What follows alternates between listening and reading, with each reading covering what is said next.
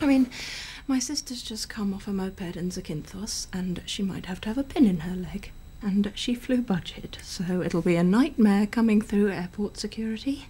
The only airline that really understands is BA. Oh, yeah, I know. They're great, aren't they? Here we go. My God, I'm going to have to learn to ride a horse. Oh, this looks like a very sweet scene. What exactly is going on here? Hi, Jez. I was just telling Mark about Tor and her moped. You realise what he's doing in here, don't you? Cheers. He bloody loves you. It's pathetic. I bet you've got a hard-on, haven't you? What? No, of course I haven't. She was telling me about... Well, stand up straight. Take your trousers off. No, don't be ridiculous. If you're innocent, you've got nothing to hide, have you? Come on, let's have a look. No! Let me feel it. It's hard, isn't it? No, even if it was, it wouldn't prove love. It's just a human body. Oh, right. Ladies and gentlemen, it's Mitchell and Webb. It takes two, baby. It takes two, baby, to make a dream come true. Me and you. It takes two. Let me introduce you in case people are confused. This is Mr. David Mitchell, ladies and gentlemen. Hello. This is Mr. Robert Webb. Hi. Okay. Thank you for coming on. Now, we showed a clip from Peep Show there, okay, which has been on Channel 4 for many years now.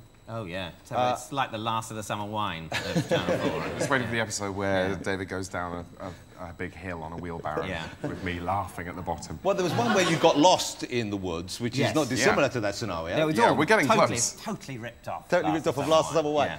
I was surprised, though, because I thought you guys, because you played the character so convincingly, I assumed that you'd written the show, which you didn't. Oh, no. We're almost always scrupulous about pointing out that we don't. Yeah. Sometimes we just pretend that, you know, we write the whole thing, but actually, no, it's Sam Bain and Jesse Armstrong. Is it in any way based on you two? Because you seem to inhabit the character so comfortably, and having bumped into you only briefly in real life, you seem somewhat similar to the characters in the show. To the two losers. Well, no. Two lives. Unbelievably lost, clueless, people who are at once unhappy and self-obsessed. And yes, I suppose if women.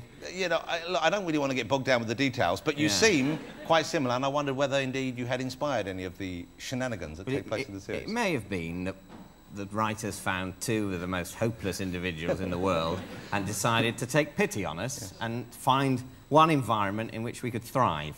One of self-mockery. Yes. I'm also very much enjoying that Mitchell and Webb look, which is actually more your own product, I guess, because you write that as well as starring. We do. Yeah. Okay. It's on Thursday nights, I believe. That's right. Yes. On BBC Two. And it seems to be like people are now paying a lot more attention to you than previously, and it's almost as if, you know, you're being treated like one of these overnight successes. These guys, the big new stars, TV. How long have you actually been together for, though? 52 years. but it's been such a joy. It looks like we're younger. Just young men. You know, it only feels like 12 years. Yeah. So you met, where were you? University, or you were working? Right. Yeah. And we started doing, you know, little shows as a hobby, and then ruined it all by turning it into a job. Yeah. So we hate comedy now. Yeah, and we haven't got a hobby now. I've been trying model trains, but I'm not really into it, so have to fall back on, you know, history and masturbation. Yeah. Like my character in Peep Show. You've got a tour coming up, I know that. Now, you're going to be living in each other's pockets, figuratively, OK, on the road together, leading the wild life, like young men do, OK? And you will get on each other's nerves occasionally.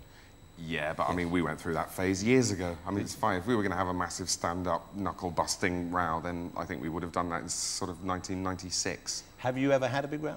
No. No, we like to sort of suppress all those feelings. Horrible, passive-aggressive, tetchy bitterness. It's better to be passive-aggressive, I think. Oh, definitely, I think speaking your mind is wildly overrated. If you feel that something's going wrong, then you go, OK, fine.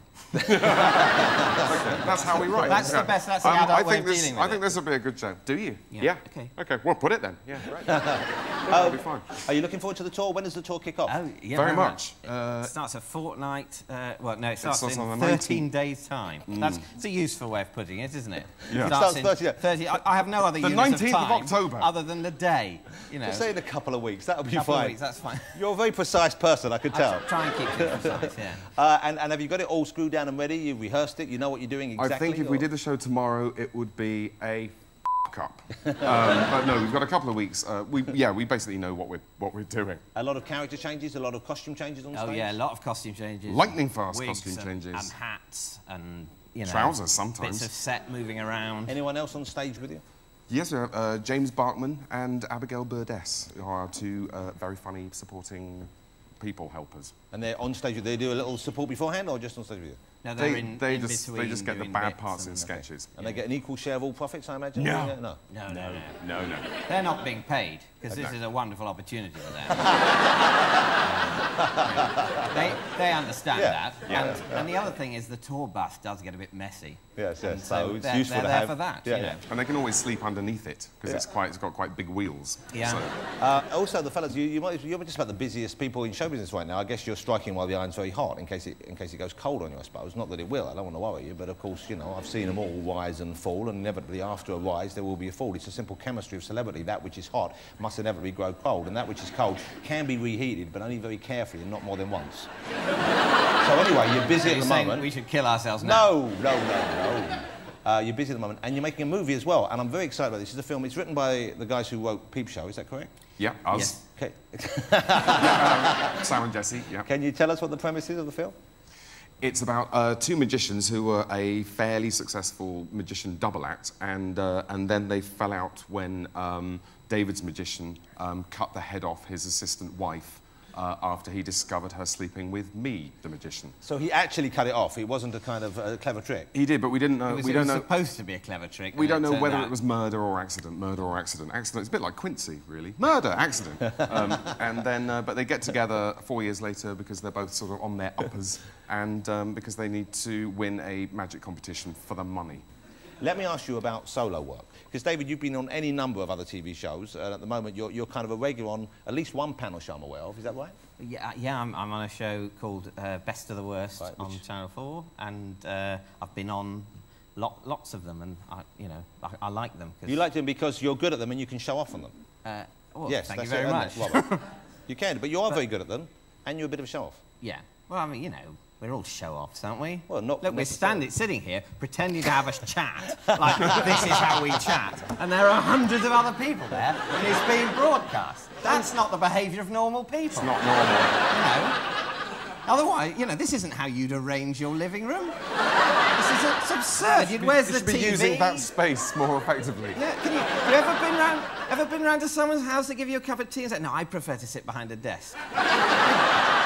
You'd leave, wouldn't you? Now, tell me about your projects. I really better not invite you round again then. You're heading up the tour, as we've established, in 13 days from now. Yes, indeed, Okay. yeah. Yes, count them down. Approximately 13 days. And I'm hoping you'll be filming the tour, because those sort of things... We will, and there'll be a DVD for people to take home with them and remember it. You won't sell it on the night of the tour, though, will you? No, I think it will be ready sort of halfway through the tour. Because that's a bit tawdry if you're waiting as people are leaving with your own little stall going... Okay, let's see that again at home. Jonathan, there's Christmas coming up, you know. Thank you very much for coming on the show. I'm a big fan. I hope you carry on doing both shows. I love Peep Show, so please don't stop doing that. But that Mitchell and Webb look is great as well. Ladies and gentlemen, it's Robert Webb and David Mitchell. Thank you very much. Thank you very much for coming on. Mitchell and Webb, ladies and gentlemen.